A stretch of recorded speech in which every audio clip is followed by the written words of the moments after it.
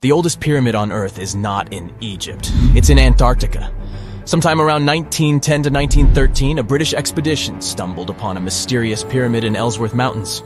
They thought it was human-made and kept it a secret, thinking maybe little green people had something to do with its construction.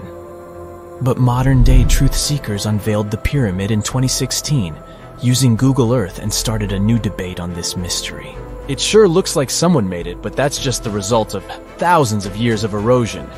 It was nicknamed Pyramid, but its correct scientific name is Nunatak, which translates to a peak of rock sticking out above a glacier.